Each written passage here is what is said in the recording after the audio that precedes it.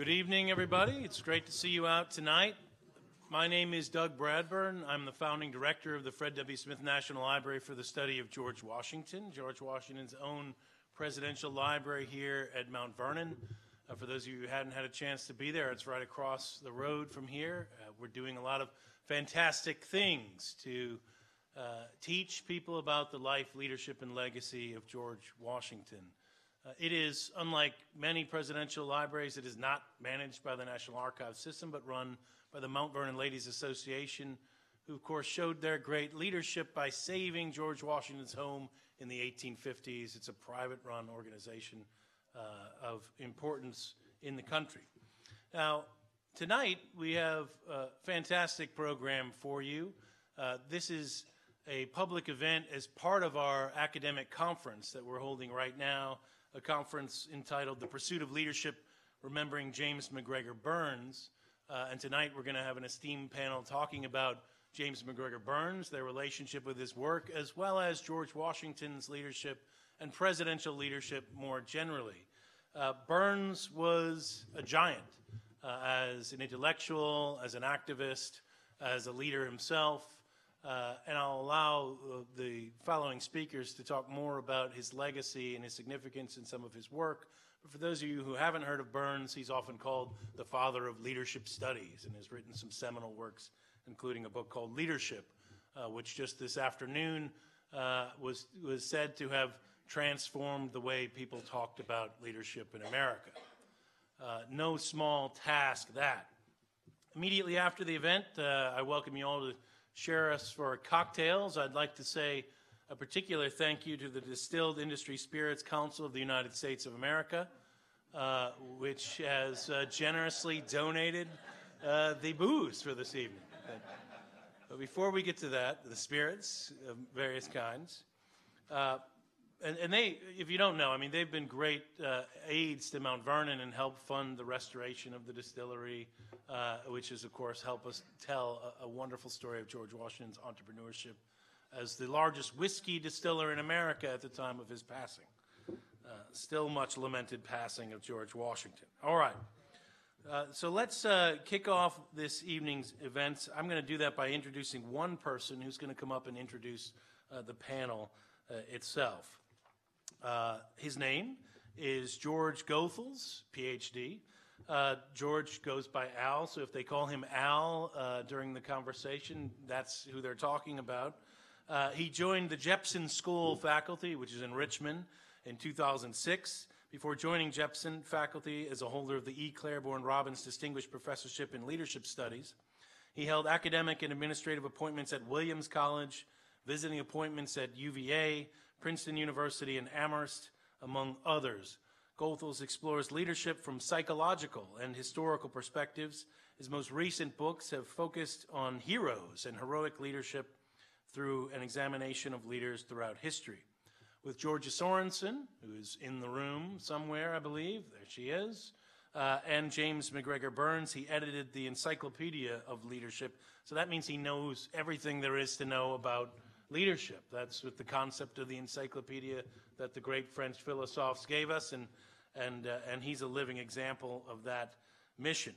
Now, with Sorensen, also the quest for a general theory of leadership.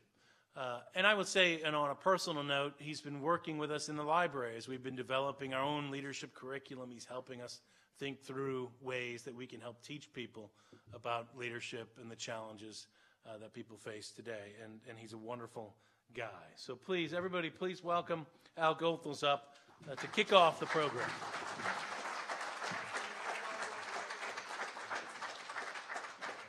Thank you.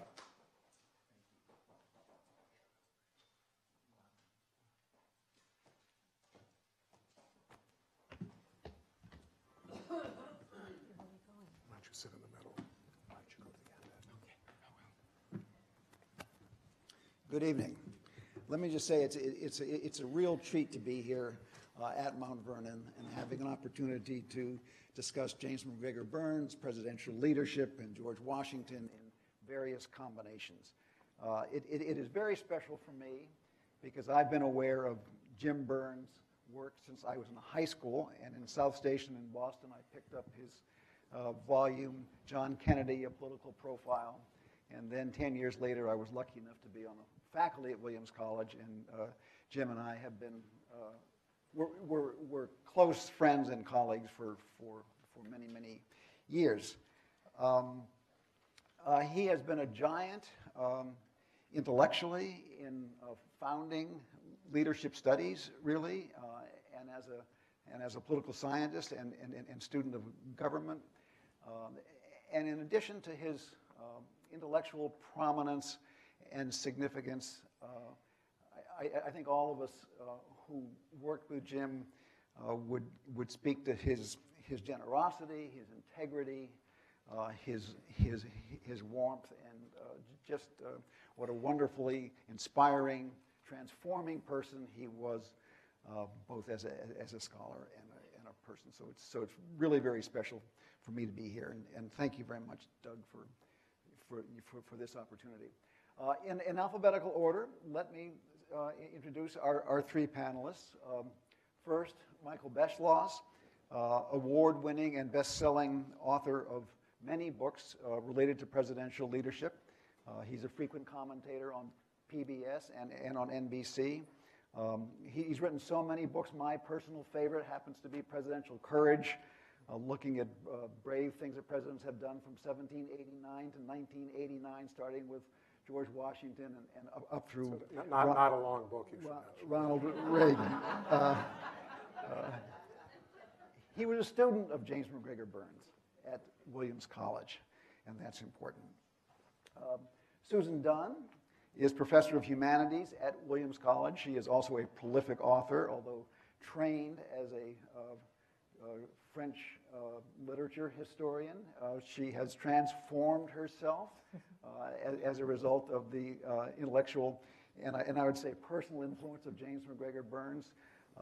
Her book, Sister Revolutions, comparing the French Revolution and the American Revolution is wonderful. And then a recent book called 1940, FDR, Wendell Willkie, Lindbergh, and Hitler, The Election Amid the Storm is a wonderful, wonderful study of a crucial election in American history. She holds down the fort in leadership studies at Williams, a program very much initiated by James McGregor Burns. And third, Ed Larson, who is a professor at the School of Law at Pepperdine University. He's a Pulitzer Prize winner. Again, an author of some very influential and marvelous books. My favorite one is Magnificent Catastrophe on the election of 1800, and a wonderful study of Aaron Burr, among other people. And then a more recent book, The Return of George Washington, I believe 1783 to 1984.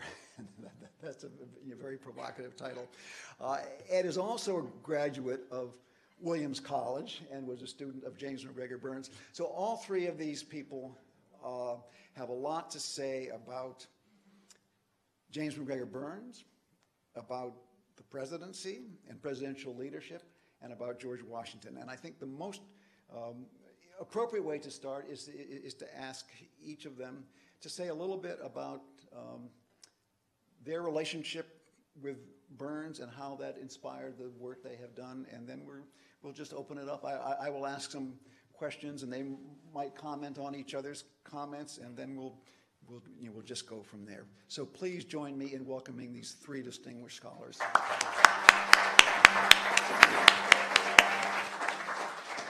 And Michael Beschloss will begin. The problem with doing this, can everyone hear okay? I guess if you can't hear, you can't answer. I apologize. The problem with doing this, I think everyone will agree, we all knew Jim so well that, at least for me, and I'll bet you this is true of Ed and Susan as well, anything I say about him, I'm going to hear his voice in my brain saying, you're completely wrong, or you're laying it on a little bit thick here, or something like that. So I think we just have to sort of ignore those inner voices. And I guess the other thing is that this whole panel is so Williams heavy that if there's any amorous person in the room, this is your moment to leave so that you're not asphyxiated by so many references to Williams College. One moment in my relationship with Jim, I was his student in the mid-1970s. I remained that way for the next 40 years, but when I was an undergraduate. And he was, I see Tom Cronin here, he was the president of the American Political Science Association 1976, right? Does that sound right to you, Tom? Yeah, I think, because the first time I met, no, I think 76, because I'll tell the story, and maybe the story is wrong, but what I'm thinking of is annual meeting was at the Palmer House in Chicago, and I was with him, I think it was after my sophomore or junior year. And to show you how long ago that was, nearly 40 years ago, the burning issue at that meeting, among others, was the Equal Rights Amendment. And there was a big cleavage. I think Tom will confirm this. A large number of people who were members of APSA, including Jim, thought that APSA should not meet in the future in any state that had not ratified the Equal Rights Amendment. And there was a minority schism, I think led by Jean Kirkpatrick, if I remember correctly, that thought this was not a great idea, and I'm putting that extremely mildly. And there was about to be a walkout, quite dramatic, of a lot of people out of this large ballroom, at which point Jim called over to me. I was standing in the back. He said, "I appoint you Sergeant at Arms to lock the doors so that no one can get out and so we can fight this out among ourselves." And that's what happened, and they reached some kind of a conclusion. I forget what it was. But to begin with, I mean, people think of Jim to some extent as this Olympian scholar, but part of his leadership was he was also an activist, not only in academic organizations, but ran for Congress in 1958, won 45%, largest vote for a Democratic candidate in the 1st District of Massachusetts since the Civil War against Silvio Conte, and was interested in politics, whether it was at the local level or the national level or international level from that moment on. I first got to know him because I went to a school, I wanted to write history books since I was about 10, and the head of my school said, this is the way things were oftentimes done in those days, this was Phillips Academy, Andover, he said, "We are sending you to Williams." It's not what they do these days. They didn't have the power to do so, and Williams did not listen to what, does not these days listen to what heads of school, high schools say anymore. But he said, "We're sending you to Williams because you want to write history, and you can go there, and there are real teachers there whom you will actually get to meet, which might not happen in a big university. And if you're so lucky," he said this very specifically, "you might get to work with someone like James McGregor Burns, whose books I had already read, and if he likes you, maybe he'll take you on as a research assistant. And you'll actually learn a lot of things much earlier than you might if you just went through the normal process at a university and on to graduate school." And so it turned out to be. One advantage of being at a place like, I've tried to limit my mentions of Williams College, but this college in the northern Berkshires, is that there are people who really do want to teach undergraduates, and they return your calls, and you can have a relationship like that. So that was mine.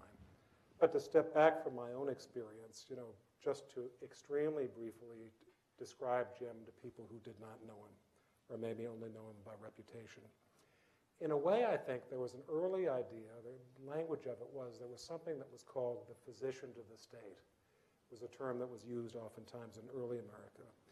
And Jim never would have used that language about himself. He was too modest, but a lot of what he did in life was show us as citizens and our leaders where we are falling short, how our system can be better, and particularly, and this is true of all of humankind, how each of us can be our best selves. And he had, forgive the term used by someone who does not have the training that Al does, but he had the most momentous superego of almost anyone I ever met. And by that I mean he was always criticizing himself, where can I do better as an activist and a thinker, and also as a teacher. So I guess, I want to make this extremely brief, so I'll stop here because we'll have more chance to talk about him. But I think that the thing to convey about him that's a little bit hard if you didn't really know him is that this was someone who was serious about all this, but was also just immensely good-hearted and kind and lived his principles. But most of all, was someone who expanded the idea of leadership. And I'll close with this. When he wrote his now famous seminal book, now called Leadership, his idea was that he would try to make the study of leadership something that crossed disciplines, which didn't happen too often before the mid-1970s, I think Al would confirm. And also something that would show people how to practice leadership, not in the ways that we had mostly thought of it, which was like as a CEO of a company or as a governor of a state, but in all of our lives. And the idea was to lift a society morally by practicing leadership in all sorts of ways. And he did that in a scholarly way, but I think he also tried to do that in his personal relationships. Thank you, Michael. Let me turn it over to Susan, but just before I do, I don't know if all of you have this program for the event tonight. I just would like to point out that there's 6 books here by James McGregor Burns. 2 of them on George Washington and on the 3 Roosevelts were co-authored by Susan Dunn. Susan, please. And by the way, the reason I did not mention George Washington is that for a finger painter on Washington to be sitting next to 2 Picassos, I just shut up. So. Wouldn't you say a word about your senior thesis with Jim? I'd like to hear from Susan. I will later if you want. Michael and I were freshmen together at Williams College. Is this echoing? I think it sounds good.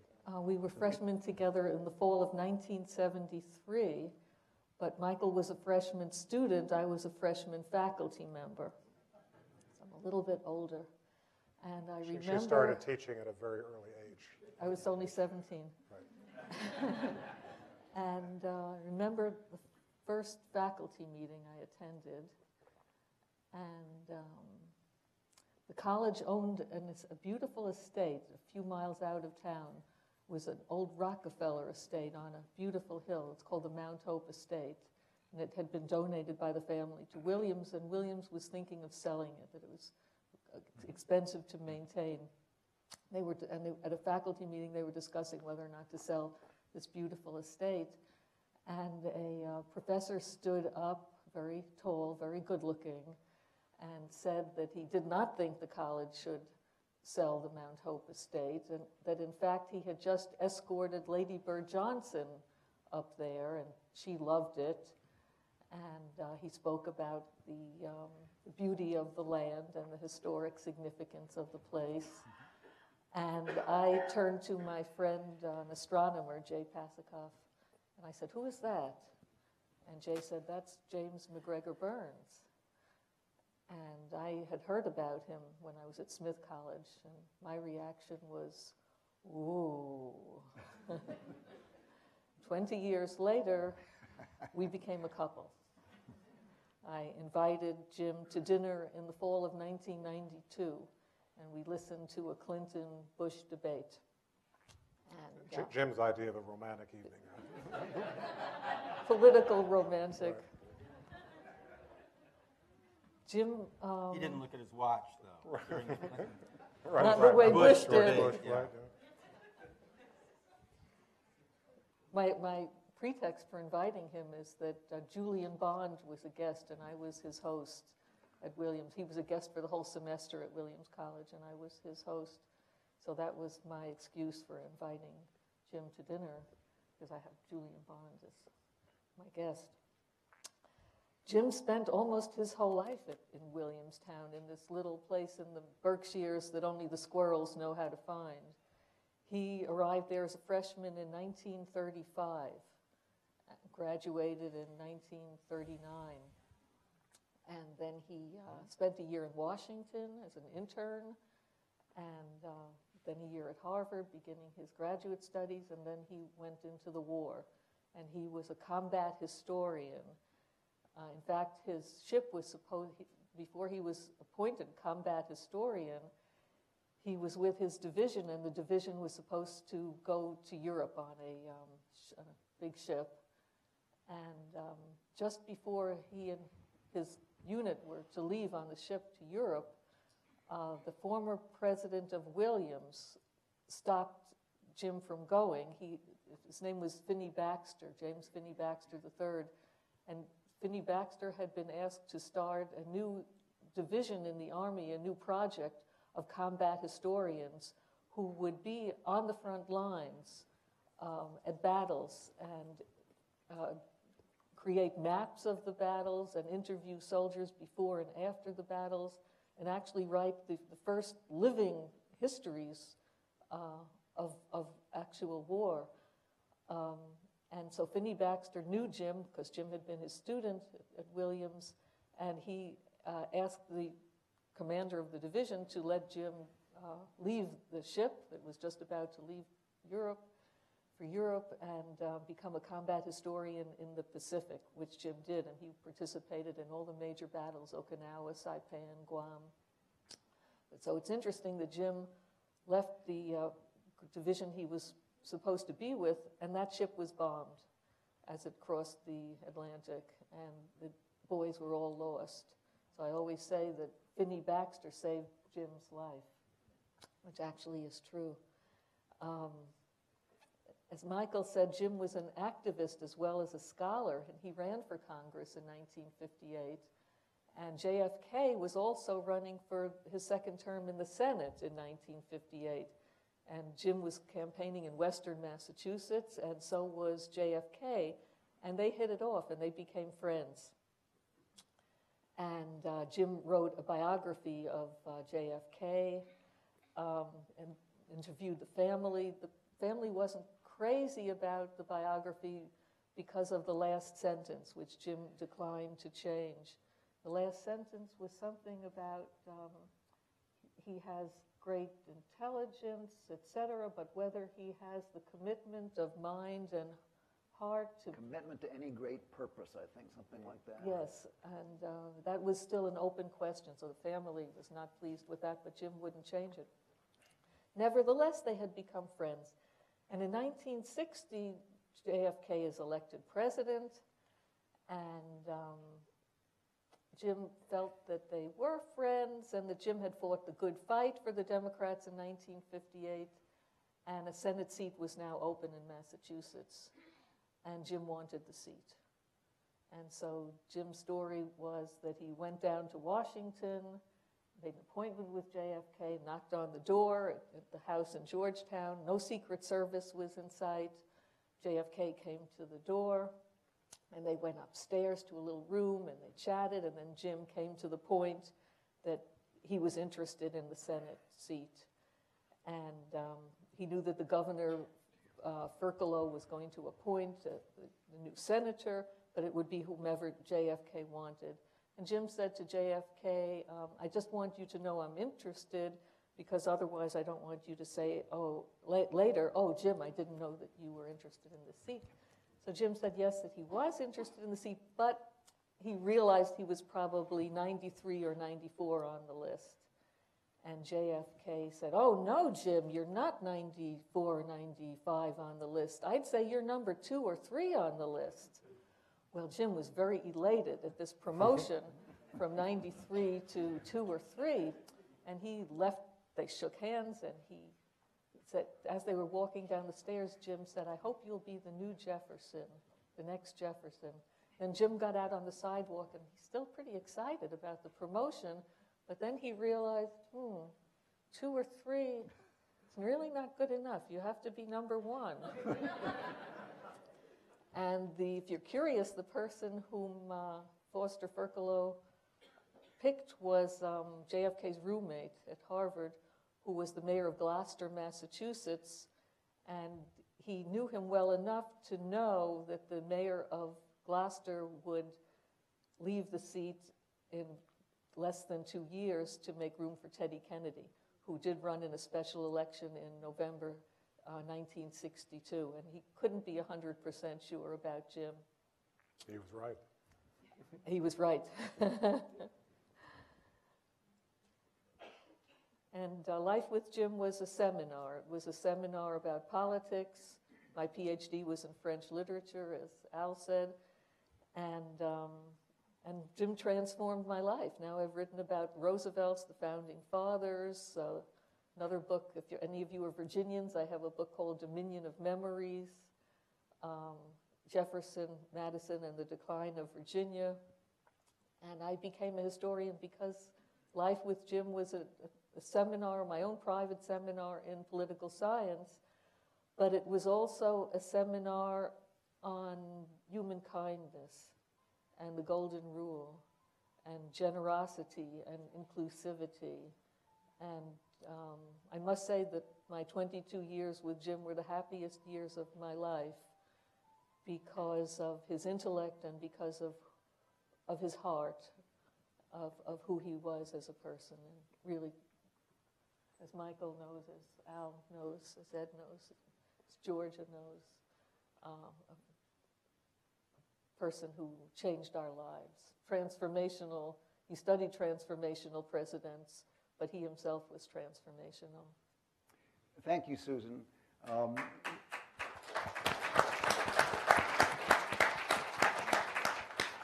Since you put the topic into play, I do want to report a conversation that you and I had about Jim, tied to your first seeing him, then becoming a couple 20 years later. You said something like, as soon as you found out that Jim was divorced, I pounced. Was the,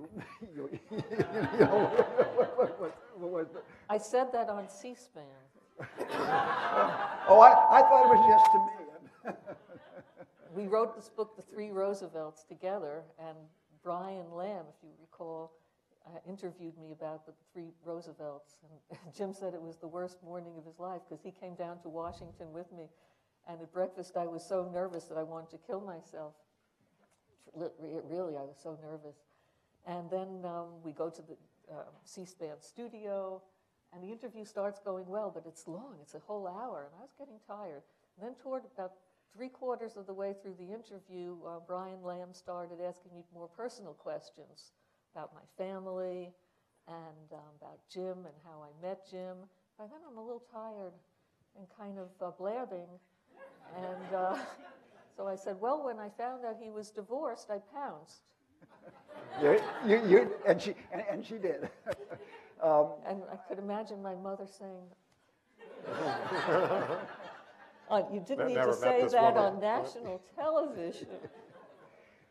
Ed Larson is a Pulitzer Prize-winning author on many aspects of the founding era, and I believe his personal and professional life was also turned around at a crucial point at Williams College by James McGregor Burns. Ed, if you could tell us something about your relationship with Ed, with Jim. Sorry. Surely. I actually encountered Jim a little before the two of you. I think I was a class ahead of you and a class before you, Susan, arrived at Williams. And Jim at this time was just working on his book on leadership. It hadn't come out yet. He was still best known as the biographer, Pulitzer Prize-winning biographer, and National Book Award, I think, on the other one, of a 2-volume set, which was then considered the best 2-volume set on Roosevelt, Lion and the Fox, and I'm trying to think, Soldier of Freedom. And I actually hadn't read them, but my father had. My father was a reader, and he was very pleased that I'd be going to the school where James McGregor Burns was teaching. And so I knew I was destined to take a class from James McGregor Burns because my father was paying my tuition bill, and so I would have to. I would take this course. Now, when I went to Williams, I was thinking about probably being a political science major. Now, by the time I had Jim in my sophomore year, fall semester of my sophomore year, and that would have been 72 because it was when McGovern and Nixon were running against each other for president.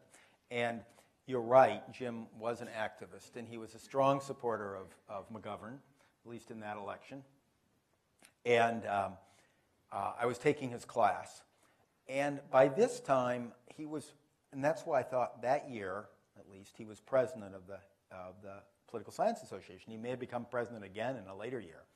But I had taken political science in the first year, and it wasn't, I expected I'd learn about presidential leadership, or I'd learn about the stories of politics, because I think in stories, and just as I write in stories. And it was all model building. And we just whatever political science is. It was just you use computers and you'd build these models, and I could never quite figure out what they were doing. And so I took Burns's class, because you couldn't take it as a freshman, at least back then. You had to be at least a sophomore. Most of the people in the class were juniors or seniors, actually. And so I took the class, and I believe it was actually on, it might have been political leadership. It was focused on congressional leadership, actually, not presidential leadership. And suddenly, here was a political science course of the type that I wanted to take. It was one that, as he said, yes, they call it anecdotal, and he'd roll his eyes. Anecdotal political science, that is telling stories and building the account of political leadership through individual accounts rather than through these sort of computer models, which most of the department had been taken over. And I thrived in the class. I loved it. Well, I'll get to that later. He was an incredibly generous man.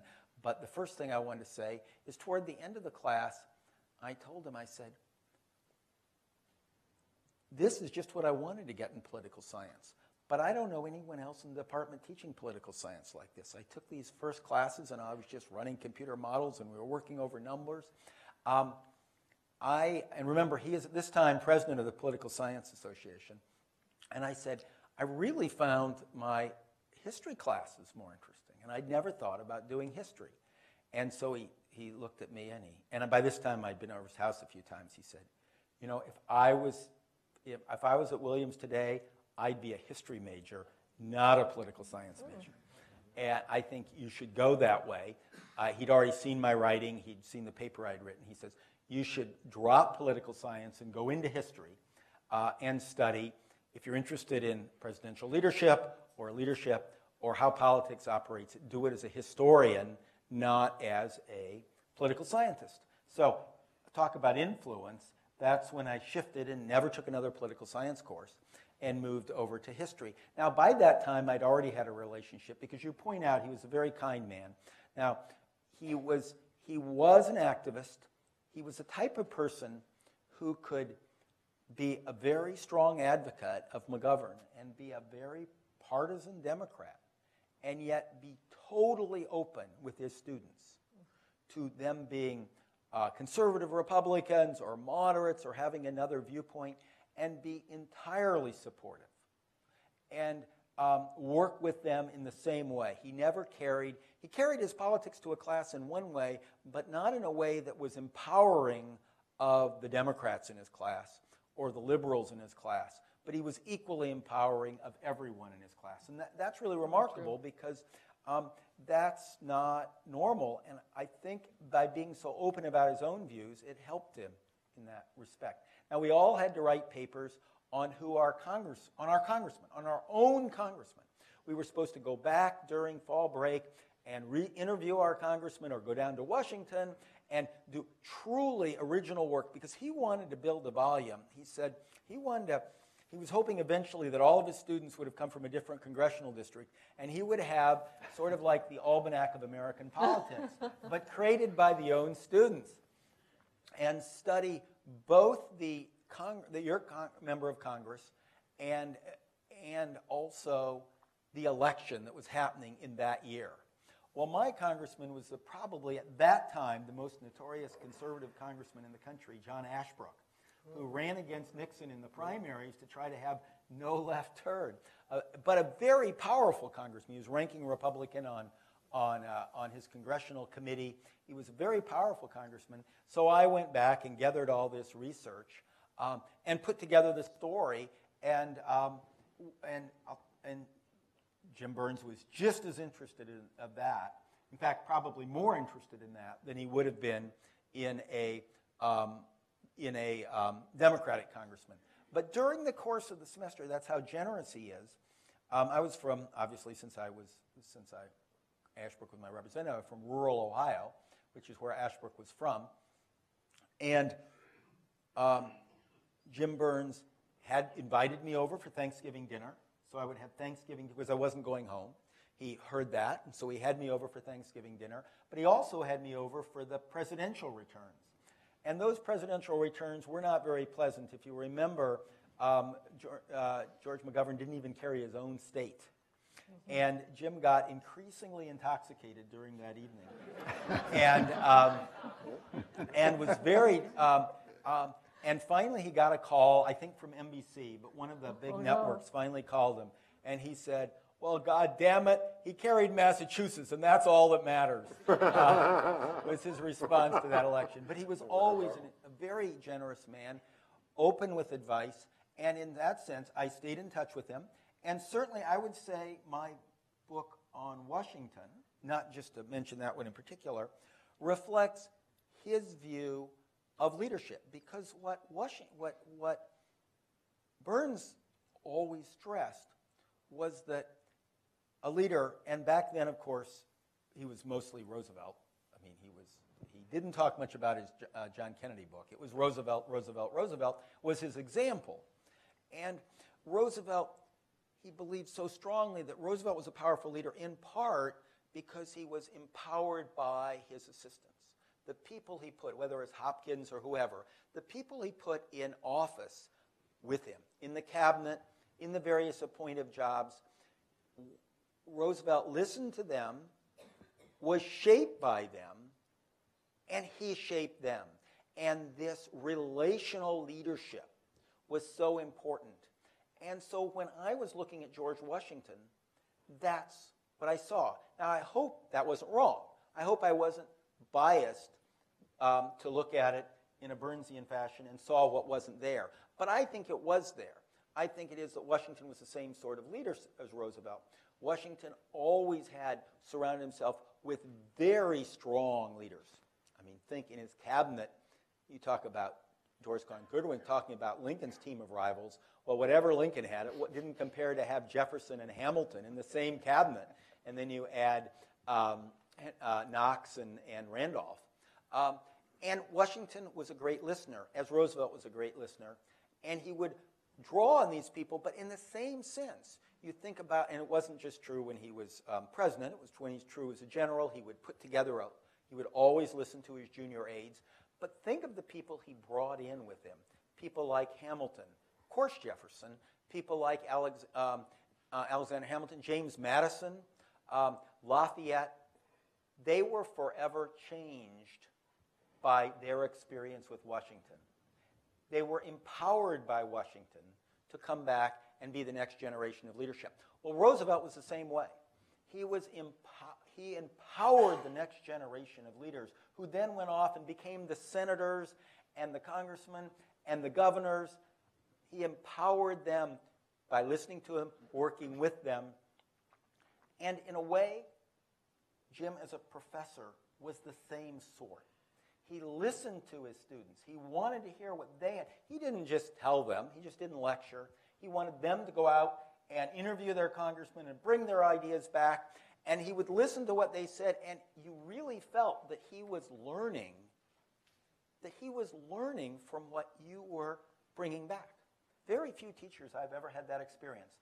That you'd bring back and you'd be presenting your congressman, and he was like another one of the students, learning. So he was transformed. He was working on his book on leadership at that exact time, and some of the stories that come out of our classes go into his works.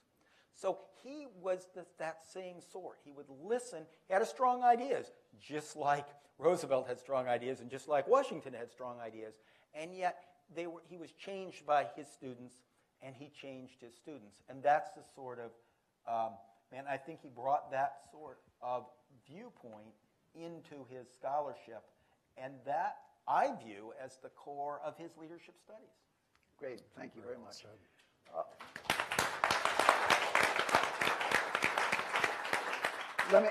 Let me just say that what Susan said about the election of 1962 and what Ed said about the election of 1972 remind me of two of my favorite political bumper stickers. In 1962, when I was a freshman at Harvard, there were bumper stickers around, "I back Jack, but Teddy isn't ready." But he won big time anyway. And then, of course, as you suggested, there was the marvelous one, "Don't blame me, I'm from Massachusetts." Yeah.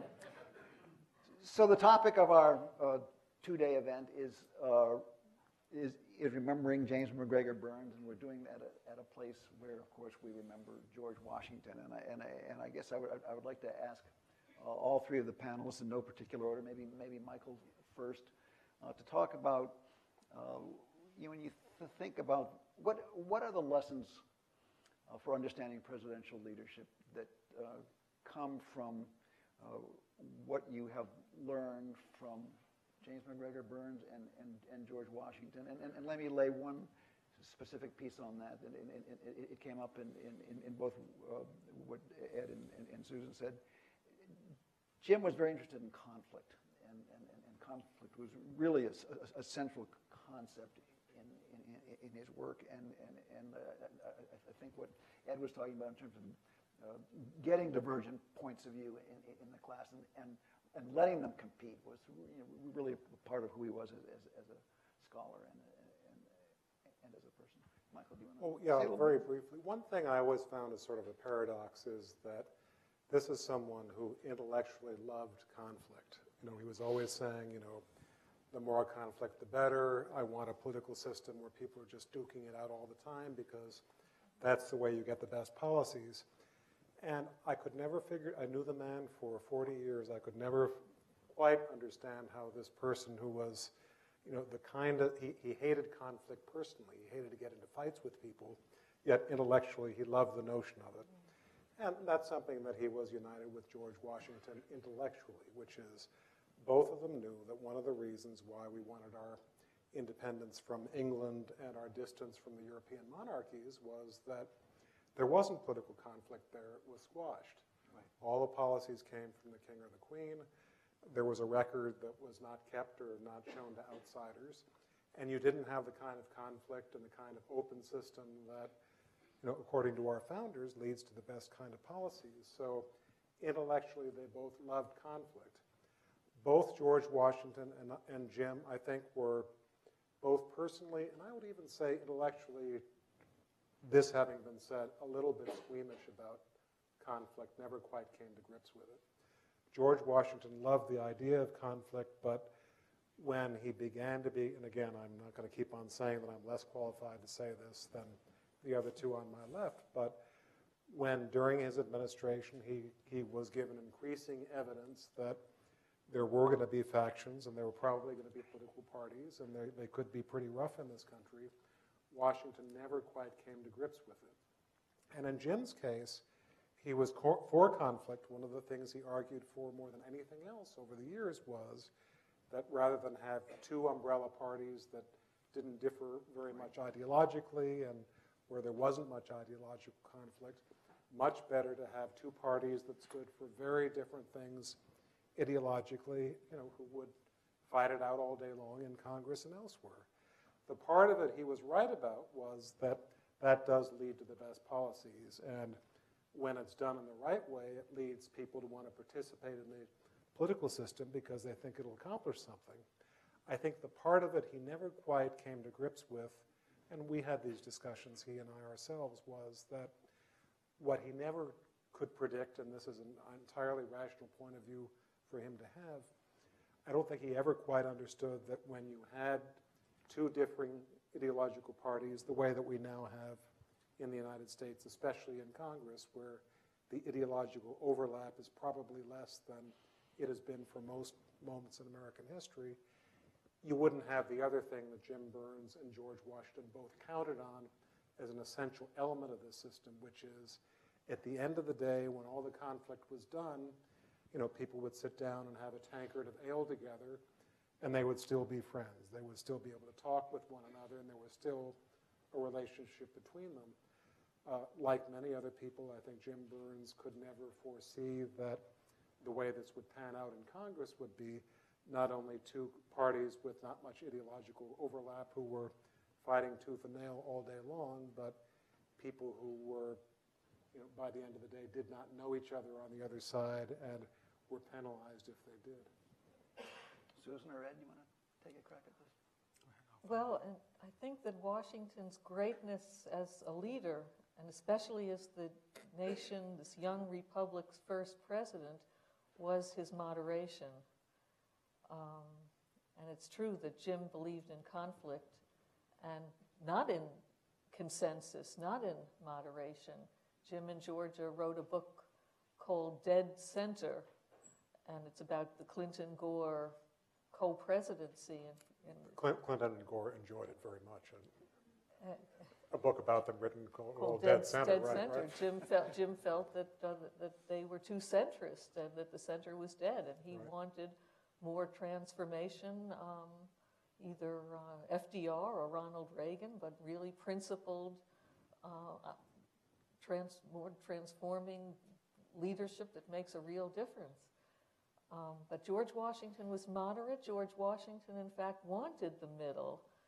When Jefferson and Hamilton were quarreling, Washington scolded them both and wrote very interesting letters to each of them saying, you must have more charity for the opinions of others, and until experience tells us what the right path is, and we have no infallible criteria now to know, human reason is not so perfect, we must make allowances for the opinions of others and find a middle path. George Washington always said that this was a great experiment that we were doing. It was untrodden ground, but we would have to learn from experience, and that experience had to be learned and acquired slowly and through moderate means. He was a man of great self-restraint and great humility. One historian called George Washington a virtuoso of resignations. When he, and also he showed the same humility when he resigned positions. Napoleon couldn't believe that George Washington would resign as commander-in-chief and not simply seize power. He said it was inconceivable to him that someone could behave that way. So Washington was a virtuoso at resigning, but even when he was accepting positions of power, whether it was commander-in-chief or president, he was very, very humble and saying, I'm really not qualified for this, and I have many defects. I'm not that experienced, so you will have to make allowances for me. And if I fail, don't blame me. You chose me. You drafted me into doing this. Perhaps that was staged. That was the public persona that he wanted, but it was a very helpful one because people trusted him with power because he never seemed to be seeking power. And so he was really the right man for this revolutionary republic at the right time. And no, you can't say that about any other modern revolution except perhaps South Africa and Nelson Mandela, if you consider that a revolution.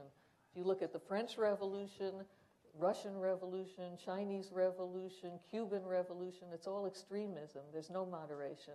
It's my way or the highway, and if you disagree with me, I kill you, I guillotine you, I'll find some way to put you in jail.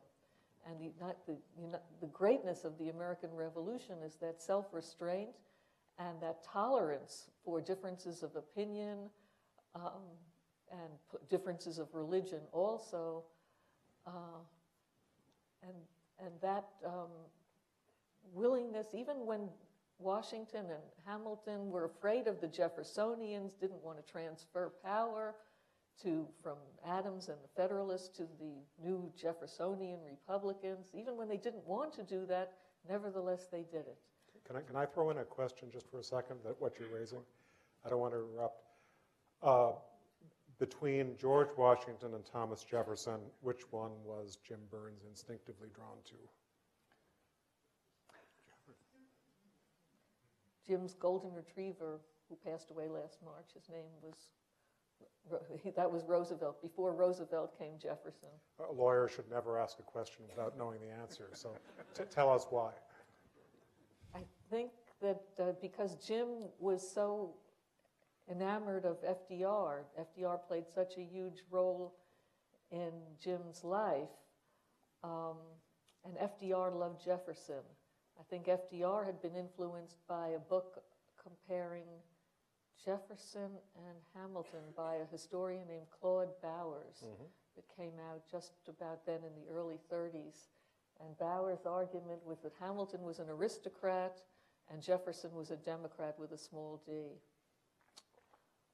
It's very odd to me because Jefferson, as you know, believed in small, frugal government. And he also wanted the United States to look like Virginia writ large. He didn't want industry. He didn't want industrialization. Jefferson didn't want banking. He didn't understand economics. He didn't want credit. Didn't understand all of these things.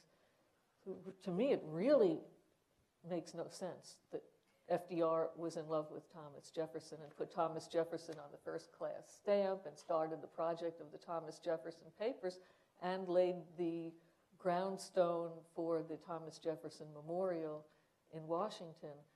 What is the New Deal? What is FDR's presidency? It's all Hamiltonian. It's expansive government, expansive army, fiscal, military, state. It's all about power in the state. But where was the balance of power in the Democratic Party in the 1930s? It was in the South, and those committee chairmen who all loved Jefferson. There was not. That's a nice there was point. not. There was not a big Hamilton faction in Congress. Let me get Ed in here on conflict or the more general question of presidential leadership. Well, on that, I think both Burns and Washington appreciated so much the importance of leadership. They both thought followers were very important, but Burns didn't call it fellowship studies. He called it leadership studies. And he believed in the power of leaders to set a course, but fully appreciated the importance that followers had in that relationship, that it was an interactive relationship. And Washington was much the same way. I mean, I think Washington deeply believed how important his actions as a leader would be for the new country. I think in many ways, a country, we look at the effects of the leaders when there's a transitional change and how that legacy lives on. So you get countries like Russia living on in the legacy of a Stalin. And you get the United States living on in the legacy of a Washington. And that in some ways, when we are at our darkest hours, I think politically, we're living on the legacy of Washington, because Washington established a certain sense of virtue, of a virtuous leader who wanted to serve the public good and didn't want to necessarily aggrandize themselves. And someone of huge self-restraint.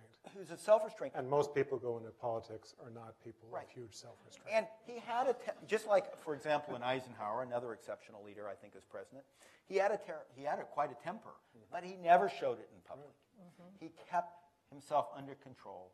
And Washington was always comfortable in his own skin. He knew who he was, and he didn't need praise from other people.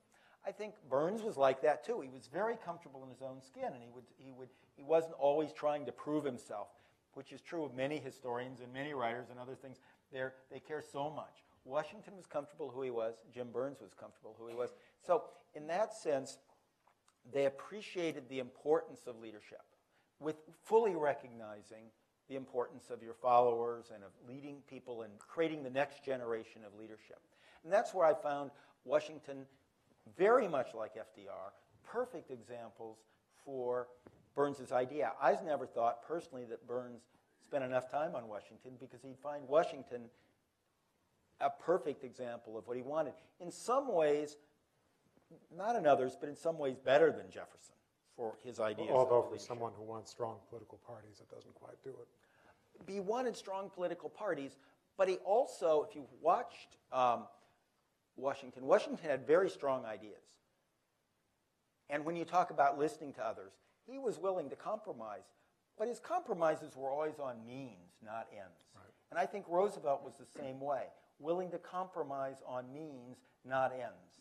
And I think Burns's theory of leadership, what he valued in a leader was a leader who was willing to compromise on means without losing sight of his goals, his true. He would recognize what's really important and aim for that, and not be worried about getting all the credit all the time.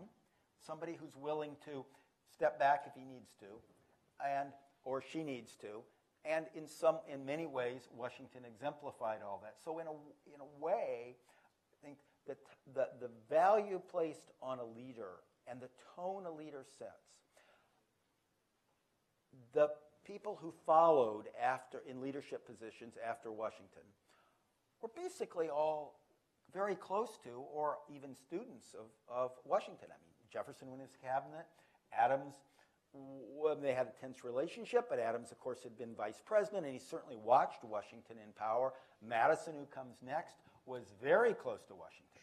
I mean, in the months leading up, most of the months leading up to the writing of the Constitutional Convention, Madison was living here, not at his home. He was living here at Mount Vernon during those months before they went up, and Washington was at every meeting when they wrote the Virginia Plan.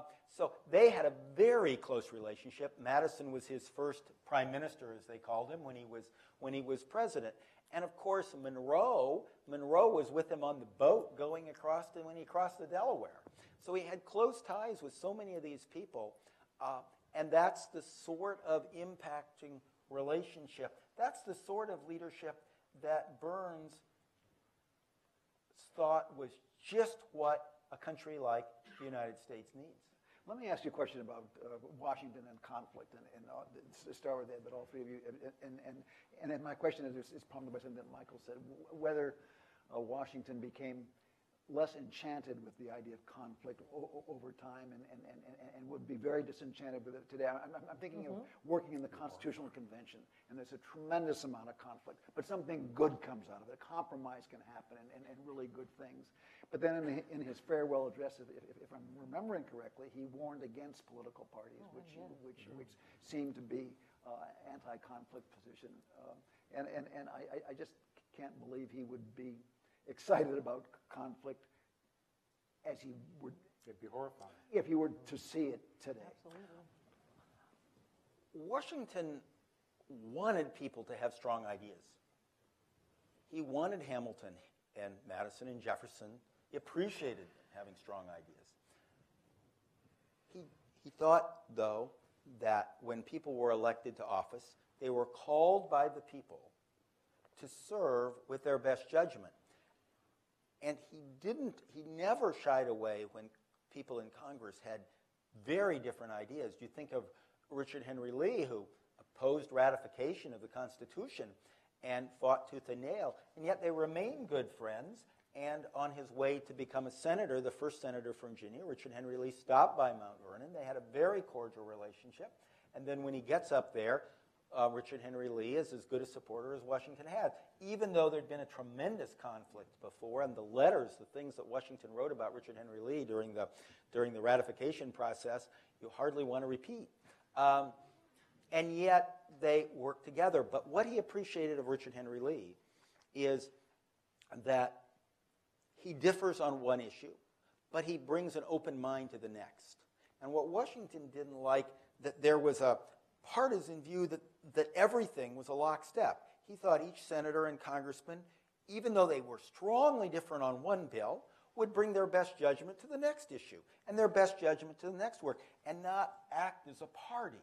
So he always appreciated, remember, Washington was first a politician. He was elected to the House of Burgesses by hard campaigning the same year as Richard Henry Lee. They went the same year. Richard Henry Lee was the first family of Virginia. He got the seat automatically. Washington had to fight for it. Remember, he was from the second wife. He wasn't ever supposed to inherit Mount Vernon. He thought he had to work for a living. That's why he became a surveyor. And I think that aspect, that he thought he'd have to work for a living and not inherit a plantation, it was just that his two older stepbrothers died, and he happened to get the plantation and then married very well with a lot of money, richest widow, and that was able to build his plantation. But before that, he was trying to build his work as a... And then he gets elected to the House of Burgesses and continues to get reelected. And then when the First Continental Congress meets, everyone in the House of Burgesses wants the job. Well, what sort of retail politician? Here he wasn't part of the first family. He wasn't established.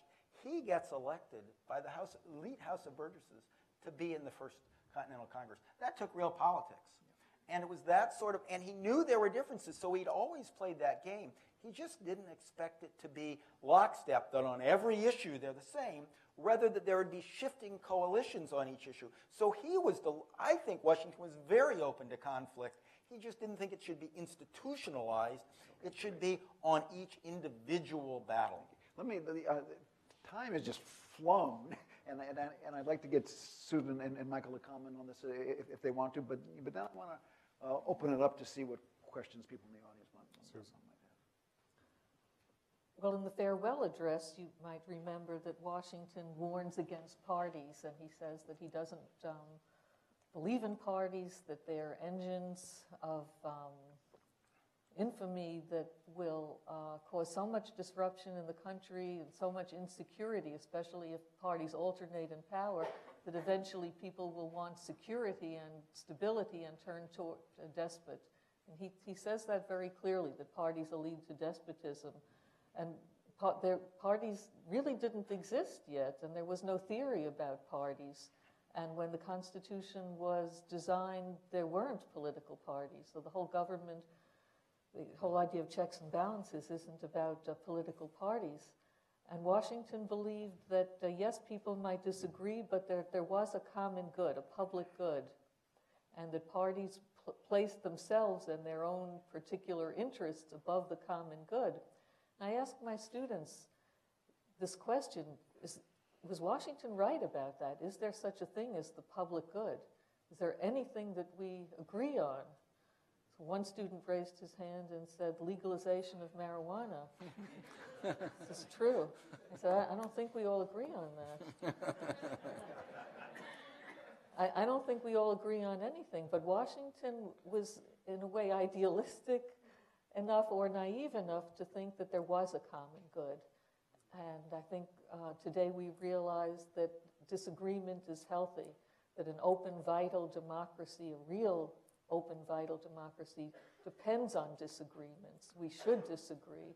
I think the other thing is, just to build on what you're saying, is that Washington extrapolated from his own life experience, and he assumed that because he was in a generation where he and every American who had lived through the Revolutionary War knew what a close-run thing it really was, and how many sacrifices, how many lives had been risked to give us our independence. And he assumed that anyone in that generation would therefore feel so bound to making this country work that there would be a limit to the conflict, there would be a dampener.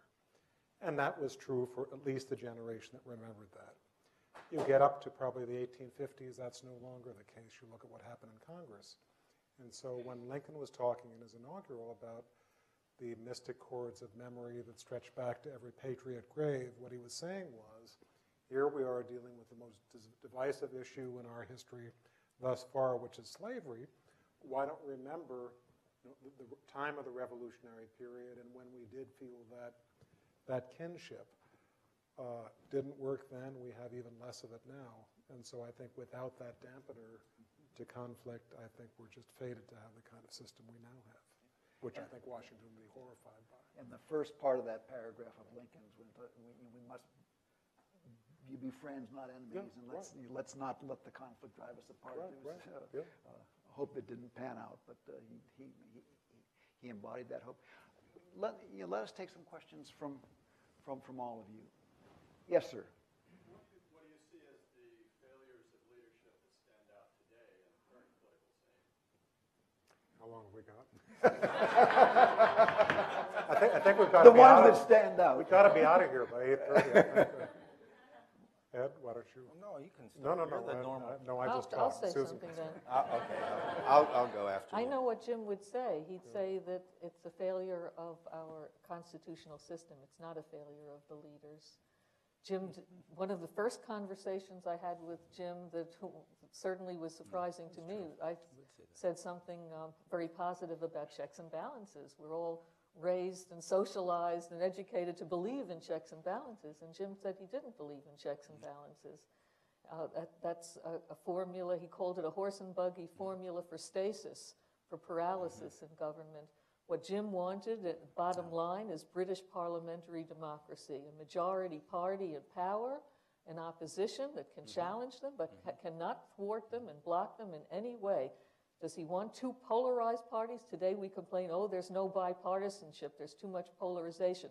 That's fine with Jim, and that's fine in Great Britain. You want polarization. You want unified, responsible, ideological parties. And that, listen to Prime Minister's question hour, and you'll see the kind of democracy that Jim believed in, which is majoritarian. Now, very quickly, what Jim would like to have seen, he knows that there's not going to be a change in constitution and we're not going to have British parliamentary democracy, but he felt that there could be some changes. For instance, he felt that the Senate is grossly unproportional, the Electoral College is not democratic, the staggered elections, you elect a third of senators with 1 year, another third, another third. So what Jim's solution would be to try to make this system more parliamentarian is to have everyone, senators, congressmen, president, elected at the same time for the same term, let's say a 4-year term. The country is in a certain mood, a pro-war mood, an anti-war mood, whatever. And so most likely they're going to elect a team. And that team will represent a majority. But the way the government is structured now and the way elections take place is that it's virtually impossible to have a majoritarian government. And in fact, with some of the Senate rules like filibuster, you wind up with a minority government. The minority has control in the Senate.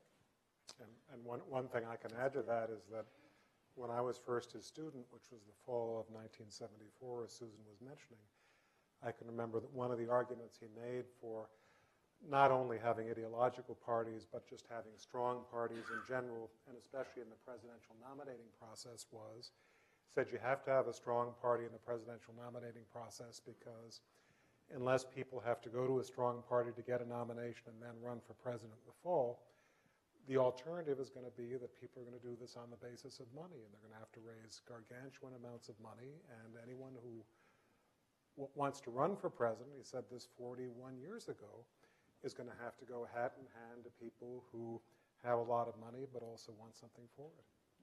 And he lamented both Kennedy's and George W. Bush's campaigns running alone, being outside the party structure and using money and personal resources. Two campaigns that were very well funded. Yeah, and I have, of course, heard the same things as you all did from Burns, that it's the system, not the participants in the system. And the way the system recruits certain kind of people to come into it. And if you had a parliament, he truly wanted a parliamentary democracy. And he thought with that, you could have strong parties, and strong parties such as you have in England, they would take power, they would push their agenda. You could have a Margaret Thatcher or you could have an Edward Heath, and they'd push through their ideas, and you'd see how they worked out, rather than having everything stymied by two different groups. He also thought strong parties would lead to more efficient and effective government and more accountable government, and also agreed that if you could bypass the party system, and I remember talking to him, he was very frustrated with Jimmy Carter's nomination because he thought, at least when I was talking to him, that Jimmy Carter had sort of bypassed the Democratic Party system, and he manages to figure out McGovern's reforms and go outside the system and get up enough electoral votes, enough delegates to win, and then win the presidency. But when he gets the presidency, there's no party. I mean, he's not part of the Democratic establishment. He can't even work with his own party. So he can't even get the congressmen and senators, and he didn't have the personal skills to cross over because he was Jimmy Carter. And he had Jody Powell, and he had Burt Lance, and he had his little group. And it was separate from the party, and he liked it more when a person was more connected with the party. In fact, that's probably the one saving grace he had with Nixon. He thought at least Nixon was tied in with the Republican Party. You know, he sort of ran his own, but he'd use him as an example of a different sort. So that frustrated him. In fact, he was very happy to tie Nixon into the Republican Party. Yes, actually. He was very happy, but he viewed him as a part of the party. And the person going outside the party and not getting elected through the party only made the situation even worse. So that's what his answer would be. I think that the current situation is even more extreme than the situation that he experienced back in the 70s and 80s, but it is a part of the type of system that he thought would be an inevitable problem of giving senators so much power. Each senator is like a god to themselves, because with what the filibuster really does is empower individual senators. So you can even be part of the minority as long as you're not below 60, as long as you've got somewhere between 50 and 60 in your 40 and 50 in your party, you can still shake down all the donors for the money, because they need your vote to break a filibuster, and every single vote is subject to a filibuster. So the direction the filibuster has gone would frustrate him even more, because it ends up empowering individuals rather than an accountable group. Could I follow up on the question about standouts of leadership failures? You've all talked about this, about the system being a problem. Well, I think Are there any individual examples? well, it's I give one. in current Jimmy times. Carter. We're historians. We don't deal with living people. Come back and Yes. You were heading the direction in which I was going to ask this question. Was the system ever adequate? And when did it change? Or did it change? Well, you talk about the system and... it had elements of what we're talking about. I mean, if you're talking about comity, for instance, as late as the 1960s, you had, I mean, for instance, people often say nowadays, this is the most polarized political system in American history. Well, if you look at the behavior in Congress, it probably looks that way, given people are afraid to talk to each other across the aisle on penalty of death from their party leaders, it seems. But is this a period in which the differences that politically divide Americans are greater than any time in American history? I mean, slavery, economics in the 30s, what you do about Hitler. I mean, the differences nowadays are pretty moderate compared to those, but it's now been institutionalized. I think probably, I'd be interested in what the others say, but I think for the rest of my lifetime, it is probably likely that it's going to be this way or worse, because this kind of thing is it's basically now part of the structure of Congress. I think it's gone back and forth, if I can. We've had periods That is a little bit more hopeful than I am. When you've had strong party dominance. So what Washington had during at least the beginning of his administration, what Jefferson, Madison, and Monroe had, what Lincoln had after the Southerners walked out. He could push through everything the Republicans and Whigs had ever dreamed about, from the land-grant colleges to the National Academy of Sciences, to the first national parks, everything, railroads, everything that the Whigs and the Republicans, because he controlled, his party was in control. When you think of the Harding-Coolidge era, they could get through whatever they wanted to. Roosevelt had it. Johnson had it for a while. And so when you had that sort of dominance in Congress, you had to negotiate with your chairman. But you were all, and so you had those periods. Then you've had periods throughout history where we've had a very tight break. Sometimes a president of one party, sometimes the party of the other. And, they're complaining about all the problems being that foreign policy ends on the border, and the attacks on Obama for the nuclear atomic deal with Iran are unprecedented. Well, think what Wilson faced with the League of Nations and the peace settlement. It was because he had a Republican Senate. He had Lodge and all the others that he was fighting. The divisions were just as sharp then, and the deadlock was the same sort of deadlock you faced. I think Truman faced that with the Republicans in Congress when part of Truman's presidency. So I think this thing comes and goes, and the issue is right now we've got a strong, very unusually unified Republican Party in Congress, and we've got a Democratic president. And so you get this sort of gridlock. And Michael, you've written about the Jay Treaty. That was at the and end. kind of conflict there. But what I'm saying there is that those were principal differences between the two parties, and they fought it out. Right. And for most of American history in Congress, negotiation and compromise was not a dirty word. As we know from the founding period, one of the other presumptions that George Washington had about our political system as it would unfold was that not only would there be the kind of comity there was in the Revolutionary period, but that people in Congress would realize that compromise was something that made this system work. Nowadays, if you want to become a leader of either of the two parties in Congress, I would not advise you to sell yourself to your peers by saying, I'm great at negotiation, compromise, and I can make deals across the aisle. The way to do it is, I will be a firebrand, and I can raise lots of money, and I can go on TV and vilify the other side. All I'm saying is that even in a period, especially in a period where there is divided party control of government, you're not going to have those elements that a George Washington would have relied on. You mentioned Harry Truman. 1947 to 1949 was a Republican Congress, Democratic president. They differed on economics. The Taft-Hartley Act was passed against Truman's wishes, but there was enough of a respect for compromise with the president that the entirety of the whole post-World War II foreign policy was passed during those 2 years as a result of compromises between Truman, Arthur Vandenberg, and other prominent Republicans. All I'm saying is that given the subculture nowadays, it'd be very hard for a Vandenberg to have that kind of party leadership position. But that's where I was contrasting. They lived in the terrible legacy of the battles between Lodge and Wilson at the end of World War I, and now there was this joint commitment to internationalism and to being involved.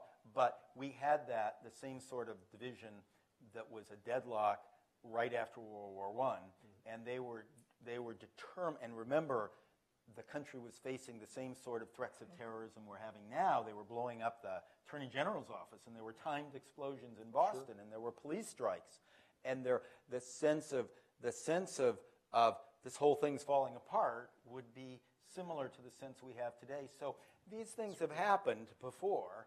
I'm saying they're not unique. I don't know how we'll get over this one, but I don't think... I just hope that Ed is right rather than me.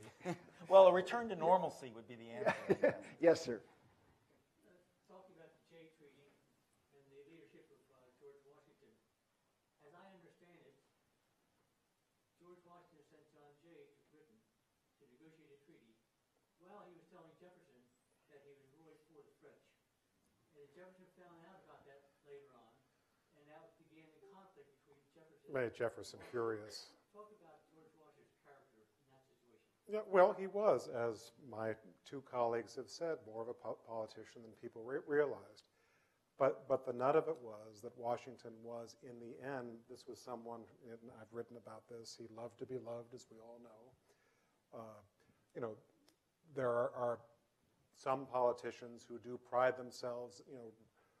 Roosevelt said, for instance, in 1936 in Madison Square Garden, the forces of greed and selfishness are unanimous in their hatred for me, and I welcome their hatred. Well, Washington never welcomed anyone's hatred. He loved to be loved, and that is why it took an enormous degree of character and self-restraint for him to take the kind of risk that he did take by sending John Jay to London to bring back this highly unpopular treaty that made George Washington so unpopular that when he died 2 years here at Mount Vernon, 2 years after he left the presidency, prematurely for someone who had otherwise been so healthy, Martha Washington said it was because he was so despondent over the fact that many Americans who were angry at him over Jay's treaty. It was said that Jay had it worse because, unlike Washington, Jay was burned in effigy.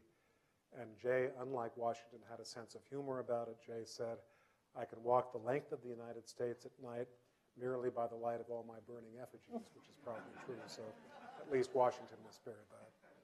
Ed, do you want to comment on this question? I mean, the reason why Washington did it was that he thought that he believed that America could not get in an international war. He believed that if America was called into this battle between the French and the Americans, it would never survive as an independent country. So he deeply believed that. Couldn't do it. He also, what? We couldn't do it. We couldn't do it. Yeah. We couldn't do it. It would not survive. And his goal, one of his key goals, was maintaining American sovereignty, maintaining American independence of action. He believed we should trade with both. We should have an international trading partner because he knew our main trading partners were the island colonies in the Caribbean of the French and the British. That's where our foodstuffs were going. That was our main overseas market, and they had all this money because of the sugar, the wealth down there. So he desperately wanted to keep the markets to both the French and the British islands open in the Caribbean. And so he wanted to get through this period. He believed that a treaty with England of some sort was absolutely necessary. He had a Western vision. He thought the future of America lay in the West. So to him, getting the British out of the frontier forts, which was one of the results of the Jay's Treaty, was very important, central important to his whole goal as President of the United States. So with all those in mind, he believed that if he told Jefferson, Jefferson could rally up opposition that would make the treaty never succeed. And so he felt that he couldn't tell Jefferson because that would undermine the treaty. It wouldn't work with Jefferson. What was he wrong in thinking that? Not the way Jefferson operated. Yeah, I would have done the same thing. Jefferson, working with Madison, could do amazing jobs of sending out to his partisan newspapers. I mean, Jefferson was a powerful politician. He was a lion and the fox. That's why I'm not surprised that that Burns was an incredible admirer of Jefferson. And Washington understood Jefferson. And Jefferson was mad, but I think partly because he was beat at his own game. I think we have time for one more round. And we'll all be around afterwards. And then there will be a reception. But is there a... Yes, sir. We keep getting all these seminars on leadership, there's leadership studies, I've been to the war colleges, we send generals to all these schools all the time. What kind of school did Washington go to become the leader that he became? He had a father, he had to know his mother, I mean, where did he learn his lessons of leadership? I think he learned strength of character from his mother. I agree they had an awful relationship. I mean, she was always asking for money and complaining and saying, there's my son. He's going off to war fighting with people he has no fight against. Why doesn't he stay home and take care of me? She complained so much that everybody thought she was a Tory. And for going off and fighting these British, why don't you just take care of me? And she was always disappointed in her son. Seemed to be. And if George Washington couldn't make his mother proud of him, all of us who can't please our mothers should feel very, very much at comfort. But I think he learned from her. All of us who can't please our mothers is everyone. Is everyone, yeah. So if Washington couldn't, who could? But she gave him a strength of character that I think in some ways he learned from his mother, and he was tough like his mother, and his mother was very tough. He learned it partly through that. He learned it partly, I believe, because he thought he'd have to make it on his own. So he read the virtues that would work well. Washington was an amazing man in many respects, but in one is he had very close ties. He was very loyal. He had very close individual ties with other people. Well, that sounds like, well, everybody does. Well, no, not everybody does. He had his relationship with Lord Fairfax. I mean, he was like another father to him. And so he could get people who were older to really like him, trust him, and he could learn from them and learn the virtues that would cultivate those relationships. Now, that's one thing Alexander Hamilton could do. Alexander Hamilton could have relationships where he would get a lot from rich people above him. But Washington could also have very close friendships with his peers, like George Clinton, who was like a brother to him, I believe, the great governor of New York. Even though they had difference of opinions, they were very close. And Washington could also have very close relationships with people under him. The Hamiltons, the Laurens, who I think would have been a great leader if he hadn't died, really one of the great leaders, Lafayette, Madison for a time. He had great relationships down, and I think he learned from those other relationships. He learned the virtues that he had from those relationships with other people. He also had great relationships with women. I mean, he would go off with plays or events or teas with women other than Martha, and he had very close ties with these, I mean, almost like a brother-sister relationship with them. And those sort of ties, I think, taught him a lot in dealing with other people at an individual level. And when you think about it, how many of us have so many close individual ties with people, and we learn from those ties with people. And that's the side of Washington that when we see him on Mount Rushmore, we lose sight of, because the Washington we see is sort of an icon, a wax figure. And it's these interpersonal relationships, and I think that was one of his great teachers. We also think the other great American of the period, I think Washington was one of the two indispensable men for the Revolution. We would not have succeeded without him. Franklin was the other. And Franklin also never had an education. Franklin also had relationships and ties, whereas the Jeffersons and the Adams, you know, they went to the best colleges in their states or their colonies. So I think he got it from dealing with people and from interpersonal relationships. Like Franklin, he liked to read. He read a lot. He read plays, and you can learn a lot from reading plays and reading novels. Don Quixote was a book he loved. You can learn a lot from those things. So I think he learned in those various different respects. We were fortunate to have two men like Franklin and Washington at the time of our Revolution, because heaven only knows how it would turn out if they were all like Hamilton. I mean, or all like Hancock, I was going to say. Susan, would you like the last word? I'd like to broaden that. It's such an interesting question, but I'd like to broaden it out a bit. I say to my students, you know, in these 13 colonies, there were 3 million people, and the small population, I guess the smaller than Brooklyn, New York now, produced these Madison, a Hamilton, a Washington, a Jefferson, and today we have 350 million, and I say, where's the beef? We have Bushes and Gores. I mean, Bushes and Clintons. So I assigned to my students 3 articles, and I think these 3 articles give you very, very interesting and different perspectives on how this amazing generation of revolutionary leaders came about. One article is by a historian named Douglas Adair, who wrote a book called Fame and the Founding Fathers. And his argument is that these young men were very ambitious, and what they wanted was fame. You see that. You see the young George Washington copying rules of civility, wanting to be respected by his superiors. There was that need. You see it in Hamilton, who was 14 years old and on the island of St. Croix, and writing to his friend, and he says, "Ned, my ambition is prevalent." They were all ambitious. And you see it in Washington, his temper tantrums during the French and Indian Wars. He writes to Colonel Dinwiddie and to someone named Fitzhugh, saying that he's not being offered the commission that he wanted. He wants the red uniform in the British Army, not just to be part of the Virginia militia. And he's very, very incensed that how dare you think that I would accept such a commission. You see that ambition, and then later on during the American Revolution, he says he's much more humble. He never puts on temper tantrums like that. And he writes to someone, and he says, during this war, the fate of mankind is at stake.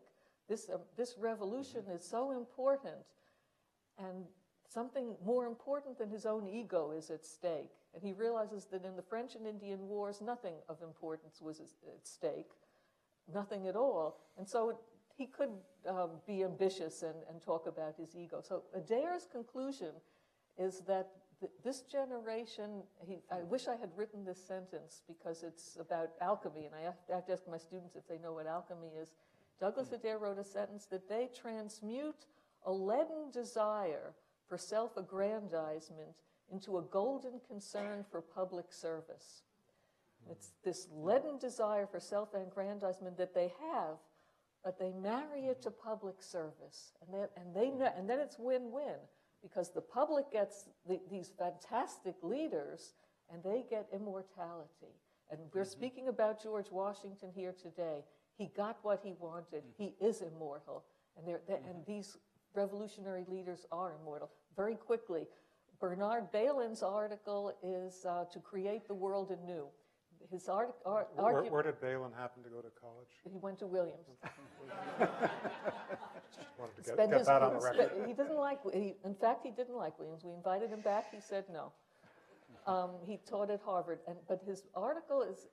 He makes a geographical argument. He says that these colonies were outside of the mainstream of Europe. They were in the middle of nowhere. Because they were in the middle of nowhere, that permitted great creativity, great imagination. And Gordon Wood's article is called The Democratization of Mind. And his argument is that these people were, for the most part, the social elite of the colonies. They were very well educated.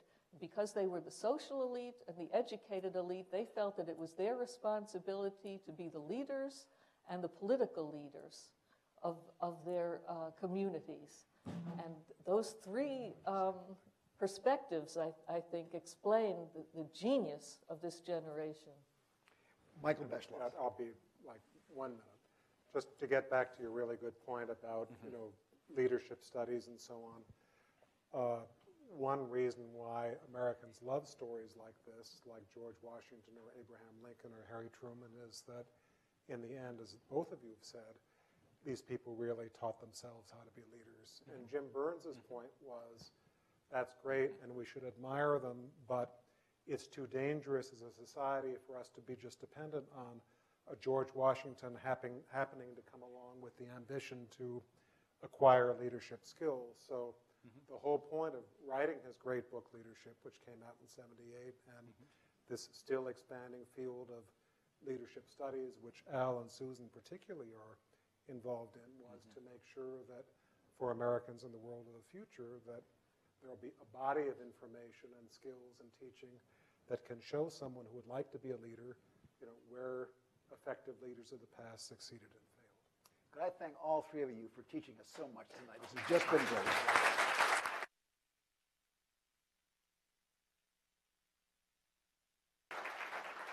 And now, Doug, there's a right outside.